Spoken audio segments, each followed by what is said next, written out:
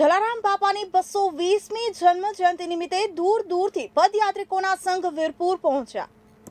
સુપ્રસિદ્ધ યાત્રાધામ વીરપુરમાં આવતીકાલના રોજ સંત શિરોમણી જલારામ બાપાની 220મી જન્મ જયંતિ ધામધૂમ અને ભક્તિભાવપૂર્વક ઉજવવા બાપામાં અતૂટ શ્રદ્ધા ધરાવતા ભાવિકોનો સંઘ સુરતથી પગપાળા વીરપુર પહોંચ્યો હતો। પૂજ્ય જલારામ બાપાના જન્મભૂમિ અને કર્મભૂમિ એવા વીરપુર ધામમાં પૂજ્ય બાપાની 220મી જન્મ જયંતિ નિમિત્તે દિવાળી જેવો માહોલ જોવા મળી રહ્યો છે। જલારામ મંદિર ખાતે બાપાના દર્શનાર્થે ભાવિકોનું ઘોડાપૂર ઉમટી પડ્યું છે।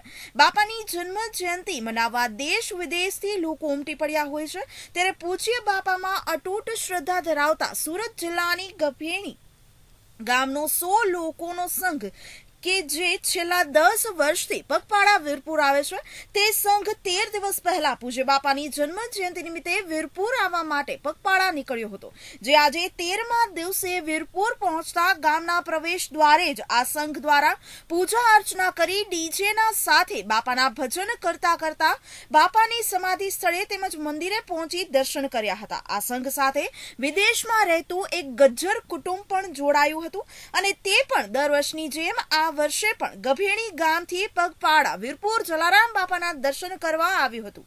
સુરતના ગભેણીથી વીરપુર સુધીની પદયાત્રા કરી વીરપુર પહોંચેલા યાત્રાળુઓ પૂજ્ય જલારામ બાપાની 220મી જન્મજયંતિ ઉજવણીમાં જોડાશે। મારું નામ બિપિન અમરલાલ મોદી છે। અમે 19-20મી તારીખે ગભેણી સુરતથી રવાના થયા હતા પદયાત્રામાં, અંદાજે 100 પદયાત્રીઓ। અમને રસ્તામાં વરસાદ નડ્યો નથી। બાપામાં અમને અખૂટ શ્રદ્ધા છે। નિર્વિઘ્ને અમારી પદયાત્રા પરિપૂર્ણ આજે થઈ જશે એવો અમને ગાઢ વિશ્વાસ છે। અમે રસ્તામાં હાઈવે પર નાના છોકરાઓ સાથે પણ અમે આવ્યા છીએ અને ઉત્તર રસ્તામાં સંખ્યાઓ વધતી ગઈ છે। બધા છોકરાઓ કોર્નર પર ચાલતા હતા અને કોઈને કોઈ પણ પ્રકારની હાનિ પહોંચી નથી। અમને વરસાદનો પણ વિઘ્ન નડ્યો નથી ખાસ કરીને। એ ઉપરાંત અમને ઠંડી પણ વાગી નથી, ગરમી પણ લાગી છે, પસીનો પણ થયો છે, પણ તેમ છતાં બાપાએ અમને શક્તિ આપી છે। અમને પૂરેપૂરો શ્રદ્ધા અને વિશ્વાસ છે। આવી પદયાત્રા અમે વારંવાર કરતા રહીએ। 10 વર્ષથી અમે લગાતાર અનંત અમારી પદયાત્રા ચાલુ છે અને હજુ બી વર્ષો ચાલુ રહેશે। અમારા આયોજક શ્રીમાન પરેશભાઈ C.K. Patel. KTV news Gujarati સાથે કિશન મોરબિયા તેમજ ગૌરવ ગાજીપરા, વીરપુર।